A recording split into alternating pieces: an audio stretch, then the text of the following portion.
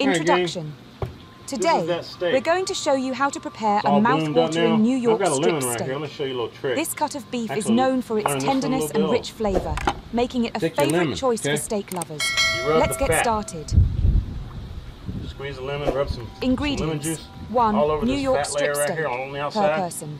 Salt and black pepper to taste. And what this Olive does, oil or it keeps vegetable your oil fat for searing. from browning. Optional: and garlic cloves, getting all fresh rosemary, burnt. and butter for added flavor. So we're gonna check it out. Equipment: grill or stovetop pan. We need to season this Tongs, up. meat thermometer. First thing we need to do is put plate a little bit aluminum of olive oil on foil there.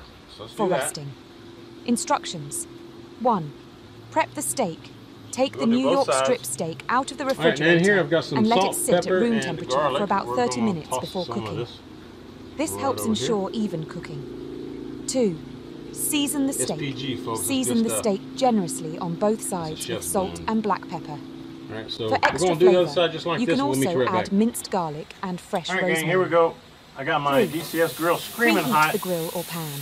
and I just If want you're to tell using you, a when you grill, got a preheat it to bone-in high heat. steak of any If you're kind, using a stovetop you're gonna pan, have a hard time getting heat it grill over marks on it medium-high heat. because the Add a bone drizzle of oil protrudes to prevent from sticking. the height of the meat. 4. So it actually keeps the Sear meat the from steak. getting on the Place grates. the seasoned steak on the If you hot get some grill marks, or fine, pan. but it's not going to be perfect. Sear it for about 4-5 minutes So on we're going each to let this side go a for little bit, medium rare, and if you see some flame adjusting up the like time that, for that's your fine. desired It's a level nice of thick doneness. steak, For a and I'll let it come up perfect to room medium rare temperature steak, for aim for about an an internal hour or temperature so. of about That's what you want to do with a thick steak like 135 this. degrees.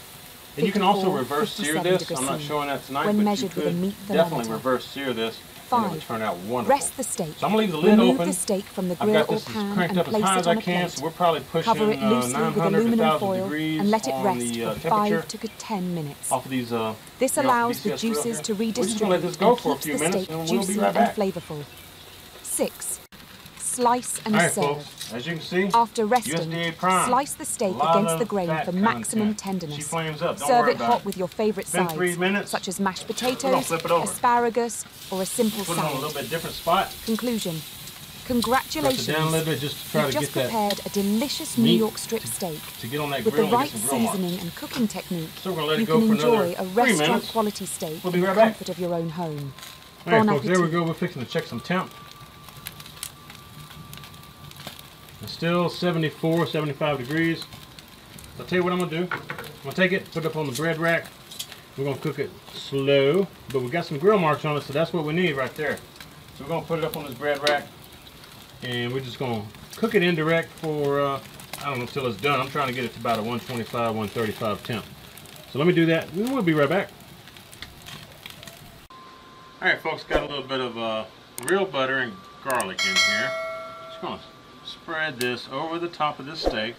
I just pulled it off the grill, and it's gonna give you a lot of more flavor, I tell you. It's good stuff. Fabulous steak. Fabulous steak, smells wonderful. We're gonna tent it in some foil for about 15 minutes. We'll be right back. All right, gang, my steak's rested over here. Let's check it out. See what it looks like. Let's just cut right down the middle right here. Oh man. There you go. I'll tell you another thing. With these USDA primes, it's still got some pink in the middle here. So this is almost looks like a medium well. But if you let this thing sit, it's like the red will come through. In fact, you can probably see it as we're talking. It's turning more and more red.